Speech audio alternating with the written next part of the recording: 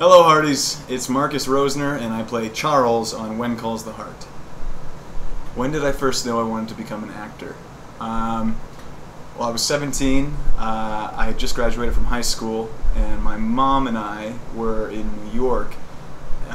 She took me on this graduation trip. I had always wanted to go to New York, never been. And so the two of us went for about a week and saw the sights and what was there and whatnot. And we were walking down Broadway, and I remember seeing these big banners for the New York Film Academy. And so we went inside and poked around and asked a few questions. I said, like, what do you guys do here? And they said, well, this is the acting department, and we teach people how to act. And I thought that was the craziest thing. I didn't know you could teach people how to act. I never really considered how people got into that kind of thing.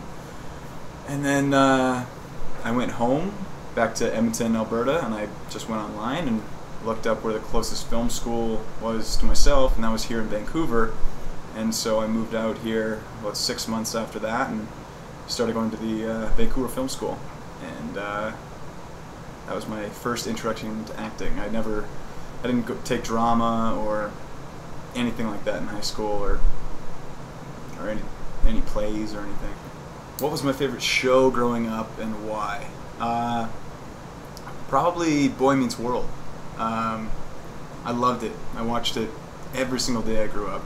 I liked the brotherhood in it between Corey and Sean. I liked the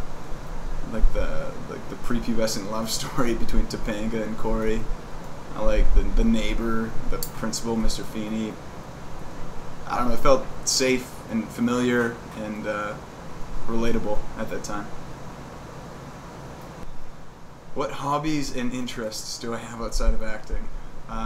Besides acting, I like hip-hop music a lot, sports, huge sports fan, big comedy fan, which is sort of like acting but different. I follow a lot of comedians on Twitter, and I see their comedy acts whenever I'm down in LA. Yeah, big fan of those things. What drew me to audition for When Calls the Heart?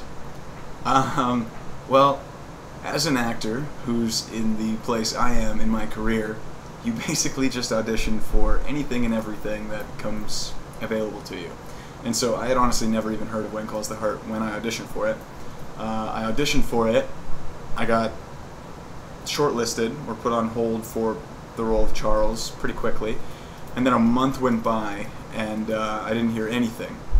And so in that month, I was pretty optimistic. I felt like it went really well, and I felt like I was good for it. And so I watched the first season of When Calls the Heart, and I actually quite liked it. And yeah, and so then a few weeks later, I got the call that I got the part, and I had no idea what it would grow into or how big it would be. That was a nice surprise, but I thought it'd be just 1 episode, 2 episodes, 3 episodes, but no, it was really, it's been a fun ride. What do I love about Charles, and how would I like to see him develop? What I like about Charles, and what I've always liked about Charles, is that he has class, but I think I don't see any pomp in him, any pompous nature. I've always felt that he's very earnest and measured, and although he comes from this really high society background, he understands how ridiculous it can be at times. He understands the expectations that come with it, and he's just very at home in it.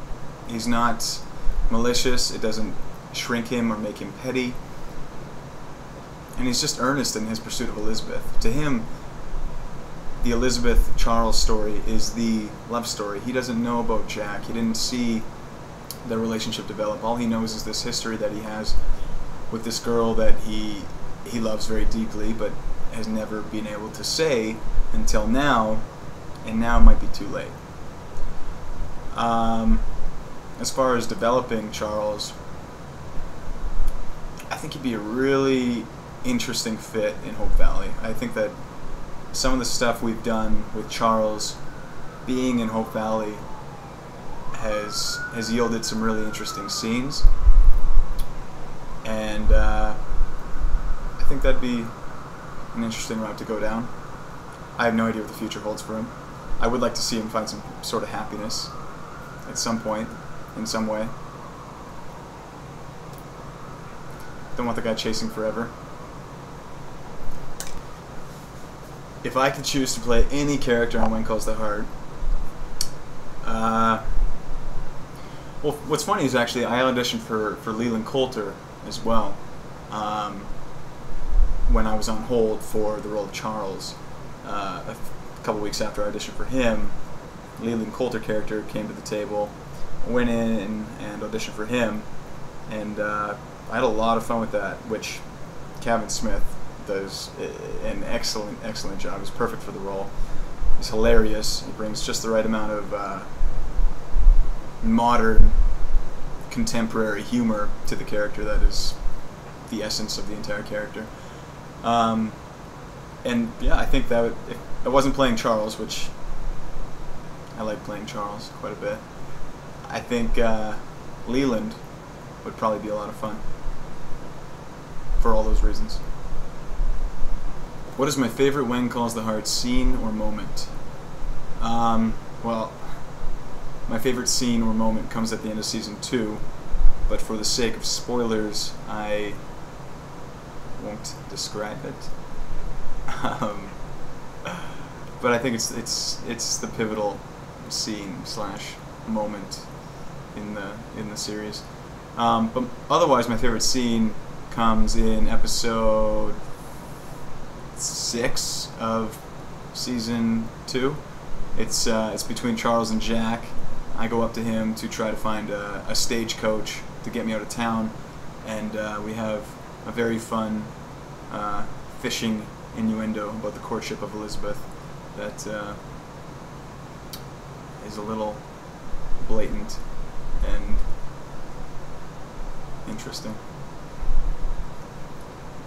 What about When Calls the Heart inspires me? I would have to say the perseverance with the widows. I really like that storyline, which is kind of the through line for the whole show, in that they experienced this big mining disaster. They lost so many of their husbands and fathers, and now these women are basically trying to build and maintain this town and raise their kids. And that rings true for myself because I grew up with a single mother for my younger years. And the episode where they all gear up and they get down in the mine and Lori Laughlin's all dirty and they're just trying to do exactly what they need to do to keep things going for their families is really inspiring. Okay, how Canadian am I? Where is my favorite place in Canada?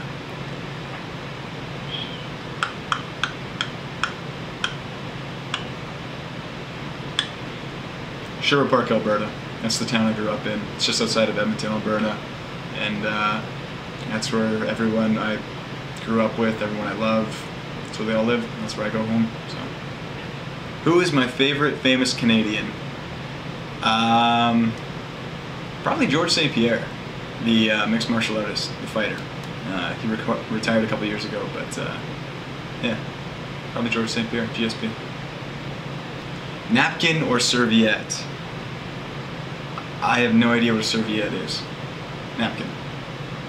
Mr. Dress-Up or Friendly Giant?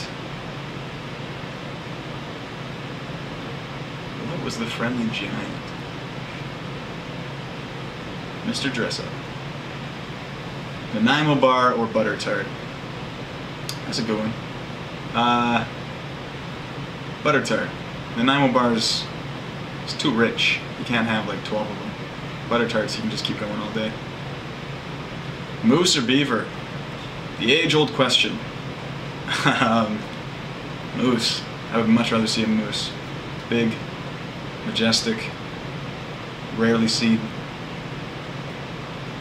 Ketchup chips or poutine? I did not know ketchup chips were a Canadian thing until I spent some time down in LA recently. And I didn't miss them. Poutine. Coffee Crisp or Arrow? Was Canadian?